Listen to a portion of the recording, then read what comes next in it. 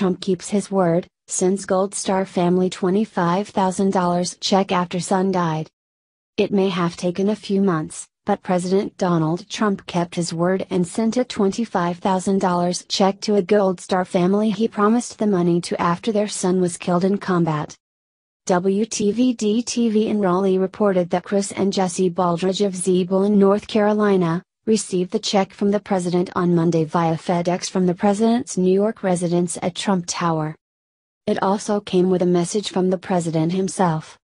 "I am glad my legal counsel has been able to finally approve this contribution to you," Trump wrote. Enclosed is a check for $25,000. "I hope this will make things a bit easier, but nothing will ever replace your son, Dylan. He was an American hero." "I'm still speechless," Jesse Baldridge told WTVD. "We are so moved and grateful, and we promise to use the money to honor Dylan's legacy." According to Military Times, Army Corporal Dylan Baldridge, 22, was killed in Afghanistan in June. During his condolence call with the family, Trump promised to send them a $25,000 check out of his own account. "We just thought he was saying something nice," Jesse Baldridge told WTVD. "We got a condolence letter from him, a few weeks later, and there was no check, and we kind of joked about it. We didn't take to social media and didn't complain."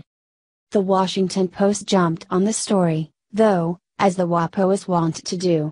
The White House said the check had been held up for legal complications.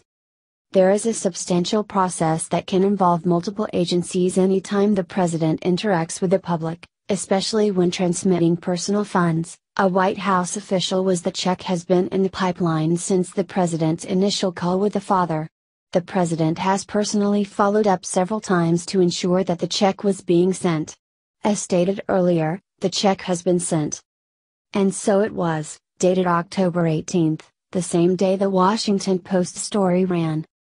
Regardless of the delay, the check is a nice gesture on behalf of the president to a grieving Gold Star family.